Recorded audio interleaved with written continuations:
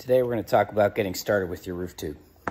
We got three types. Classic, which has threads, largemouth, and then we have the new Econotube.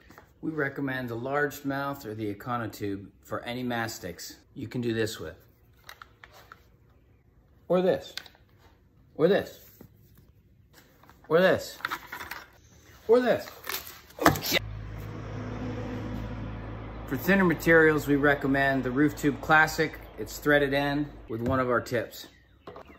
Great for coatings, primers, fastener grade, really anything that can pour out of a bucket. We have an assortment of tips from small tips all the way up to extra large tips.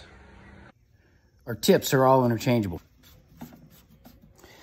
I highly recommend don't tighten them too tight. 2 or 3 turns at the most. You'll be tempted. Don't do it. Ultimate control. Closed, open, closed, open, closed. Yeah, but just a bitty bit. Don't screw these down too tight. Jeez. Don't worry, just in case Hercules on the crew wants to show off, Painted Channel Works will work just fine. Note about sealing fasteners. Whoa. Goal is to get to a place where you can draw the material without taking the tip off. You might need to experiment with different tip sizing. For example, you might need to open things wide up, and then as you take it out of the pail, you shut it off. That way, you don't have material dripping on your roof. Then once you get started, you can open it up or gradually do so to get the exact right, perfect pacing. Longer tips will have a tendency to draw kind of hard and slow. However, I do like them. They're more controllable when you're doing fastener grade material. I found each material to be really different. Urethanes are different than silicones. Silicones are different than acrylics. Butter grades are even different than fastener grades. So give yourself time to try some of the different tips out, some of the different sizes. The roof tube comes pre-lubricated and pre-tightened. Because of that, sometimes the very first draw is a little stiff.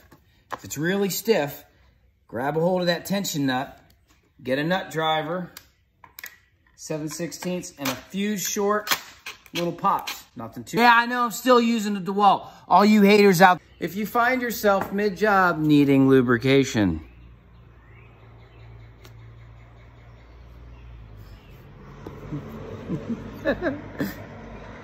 that's my favorite brand. Roof coating guys. For vertical and horizontal seams, I highly recommend either the largemouth tube or the Econotube. Both will work great. Chip brush can really make things easier.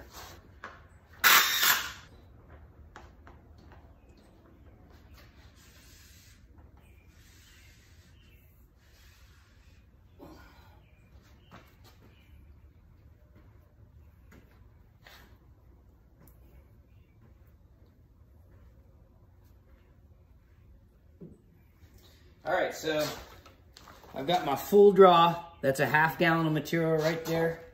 This is the largemouth tube again. If I'm doing a field seam, what I do is I press this down and I start to apply some pressure to the rod. As I'm applying that pressure, I can feel the bottom of the roof tube start to slide and lift off the roof. And you can see how fast I can go. This is a ½ gallon of material. After you've done the math, you ought to know roughly how wide of a spec your manufacturer, in this case, this is Aldo's silicone. This is their mastic grade, Aldo Seal 99. You ought to have an idea. This is a perfect, if you get a perfect draw, that's a ½ gallon of material. You ought to be able to do the math and know how many lineal feet of seam you should be able to do with one draw. So what I'll do, if I've got a big job going on, I'll actually set up several buckets at intervals so my guys can go, they'll draw it, they'll apply it, then they'll get to the next bucket. They know that's where they should be fully extruded to. They'll draw the next one, then they'll keep going. The Econotube is similar to the largemouth with the exception that there's nothing at the bottom. Free fall! No tips. I think you'll like it. You do have to apply things a little differently. Check it out.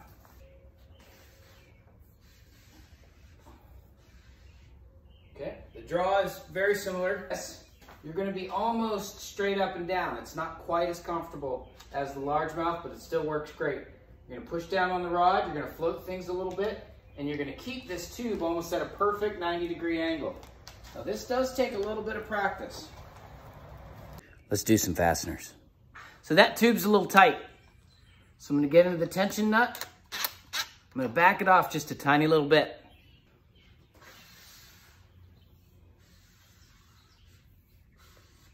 Okay, half-gallon material. I'm gonna try to wipe this off really good.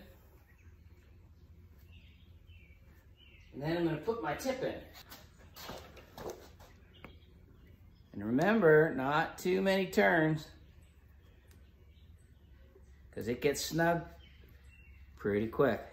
So 1 or 2 turns, and then boom, you're good. Here, I'm wide open. This particular material is pretty thick, so I don't really have to close it. I'm gonna keep things wide open.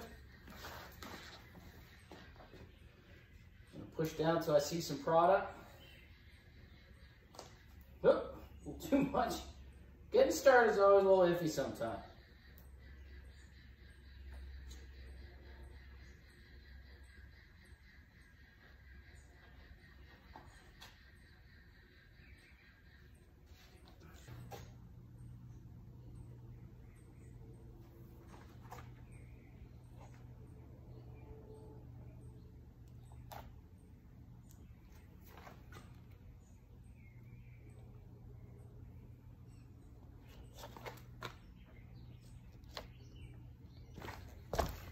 So you can see here,